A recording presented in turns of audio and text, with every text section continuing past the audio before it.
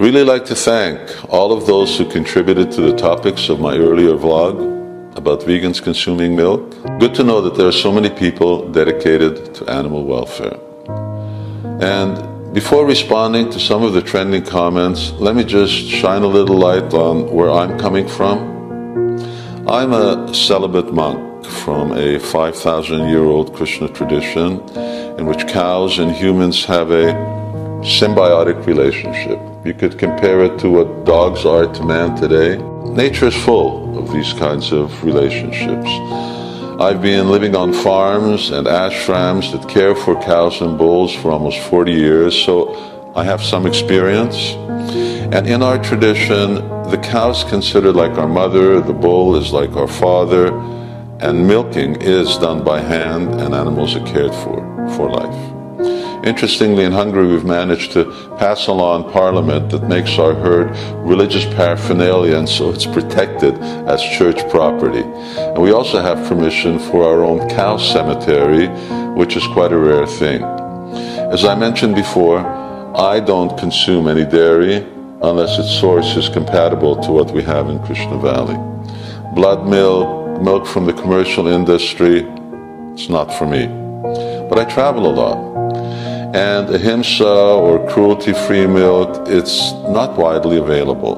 So therefore, mostly I'm dieting as a vegan. That's why I coined this term, veggie vegan. Considering that there are nearly 1.5 billion vegetarians worldwide, people who care about animals, shouldn't we be thinking about how our milk comes to us and how to disassociate ourselves from blood milk? Now let me touch on a few trending comments, and here come some questions. The first one is, do cows really produce more milk than calves require?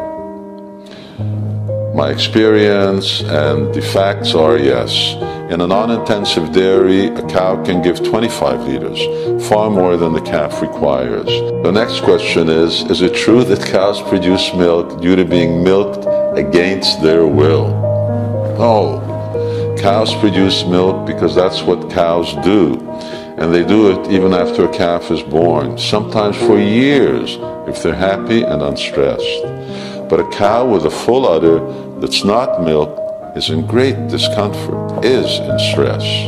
For me, milk is a miracle food. You can't count its many byproducts. It contains primary vitamins and proteins, as there's so many medically beneficial properties. Another question is, only humans drink milk beyond childhood, so shouldn't we sort of wean off the stuff? No. As we all know, humans are quite a different species. We do a lot of things animals don't do. We communicate on social media, for example. But birds, cats, dogs, even snakes will drink milk whenever they can. And they're pretty connected to nature. Now here's the main question. Did we ask the cows if we could take their milk? Many of you have asked that. A child is born into a social setting without a choice and is raised according to parents' values without their asking babies their permission. But as long as social and family values and lifestyles are not abusive, as long as they result in healthy, productive young adults, the absence of a baby's initial consent is not a consideration. Humans have a right to maintain and utilize dairy cows and working bulls, so long as they are not abused or slaughtered.